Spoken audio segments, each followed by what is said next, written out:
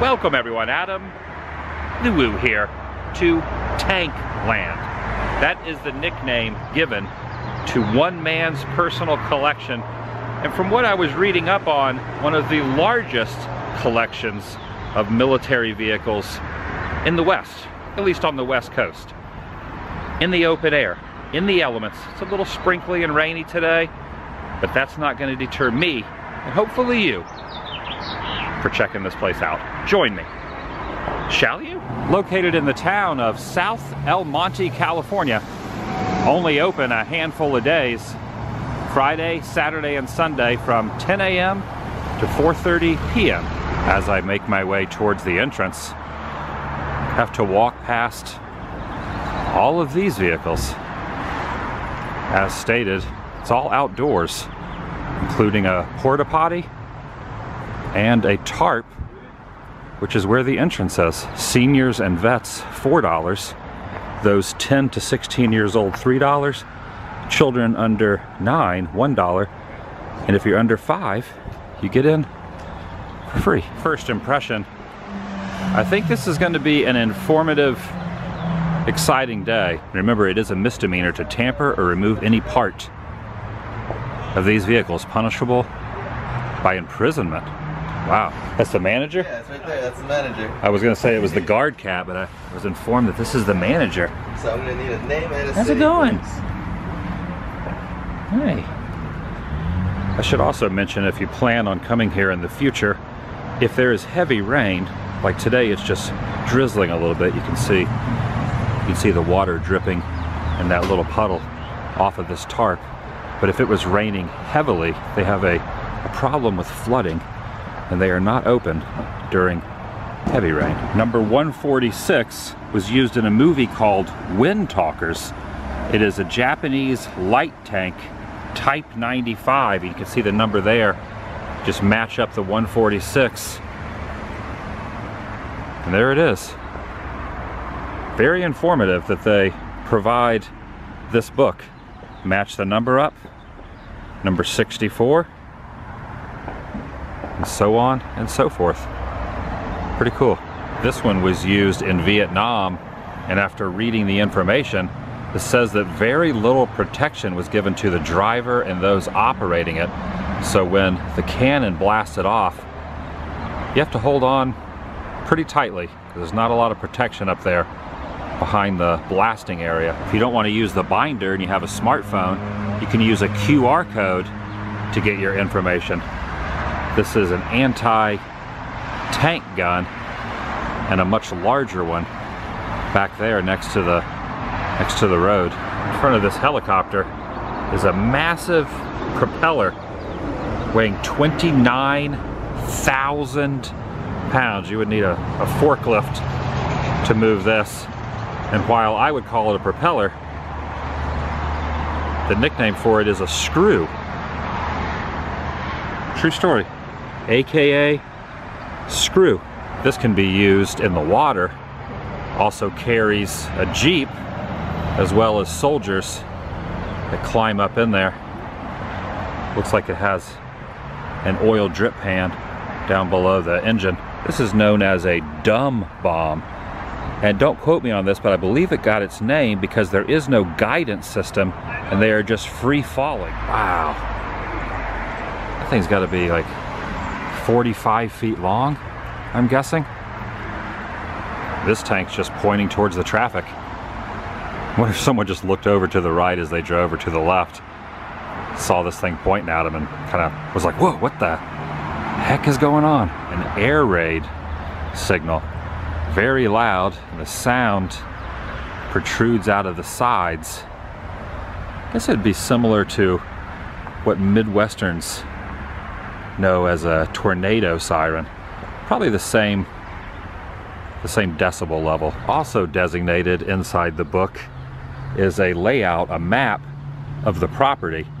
Not only do they have displays over here in this section, but there's also, of course, repair shops and a restoration area.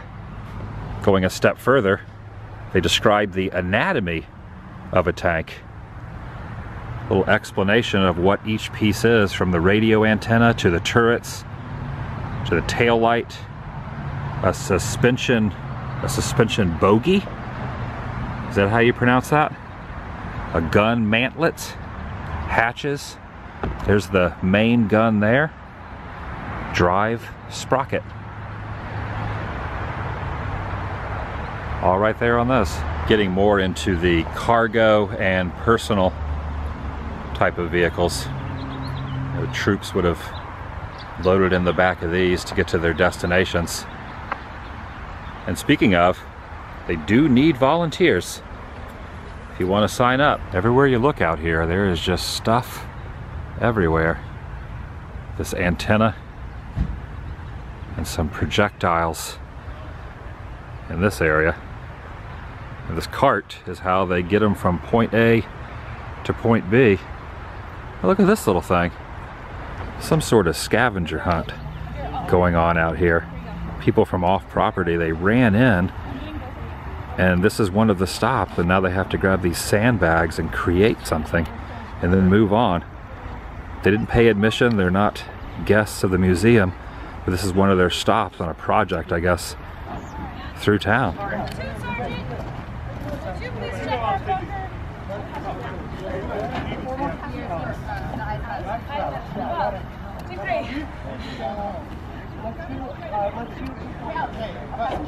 Created a bunker.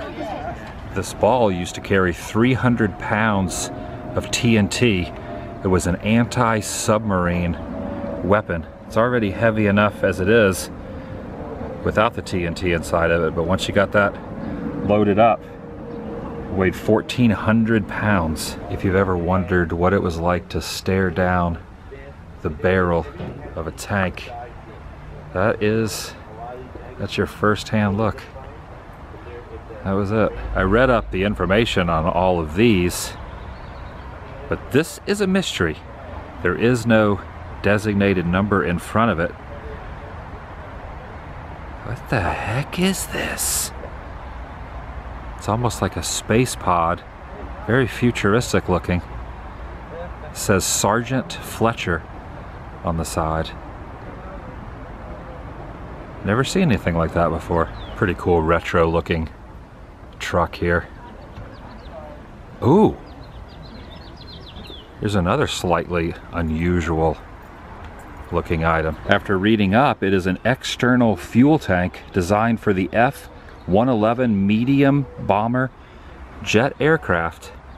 You put fuel in that thing. I always like looking at the logos on the side of the vehicles, you know, like different platoons and their mascots. This is the Seabees. It's like a fly holding a gun, used in the U.S. Navy. There's a costume contest in Pomona. Oh, in Pomona there's a costume contest? Military costume contest. Oh, very excellent. So you guys are just coming here beforehand? Yeah, we thought we'd check it out. Yeah. Very cool. Yeah. You guys look awesome. Next to the destroyer is this police vehicle, which can be used on land but also in water, used in Vietnam, but was given on loan to the Los Angeles Police Department and was used up until 2004. You may have heard of a cattle guard. This is not for cattle, but it looks very similar. There's spikes protruding out of the front of this. Definitely stay clear of that one. Oh yeah. Oh my God, look at that. So the other part of it is, for maintenance, you can access all of the components. Right? They don't build them like they used to. So, I mean, this whole thing basically opens up. I don't know if some of the other museums are going to do this. So all of these little rings are for tie downs. The ammo racks. For this. And then eventually ended up in front. So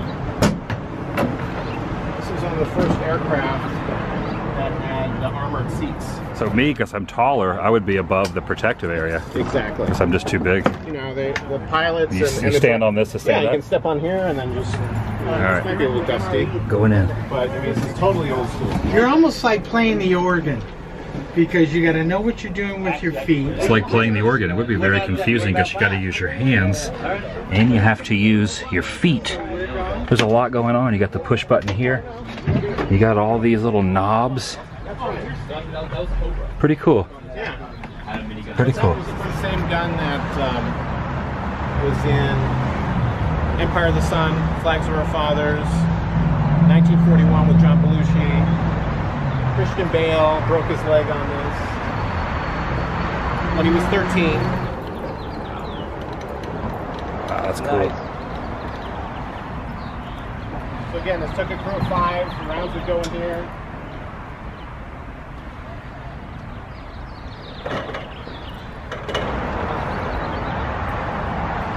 And the actual firing mechanism is right here. Yeah, the sheriff's department helicopter was flying over, showing somebody something. We were following him, and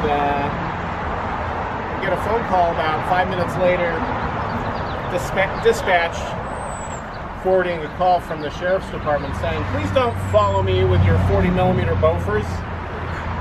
And the guy was a Vietnam pilot, and he was having some flashbacks, but anywho.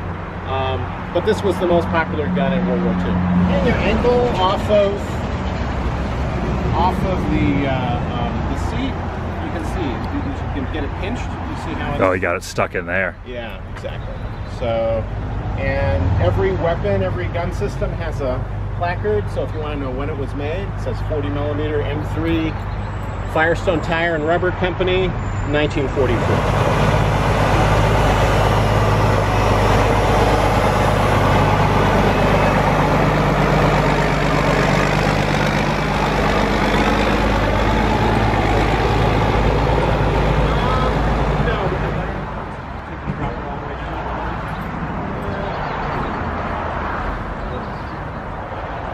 Certain things, this is like someone going through your closet.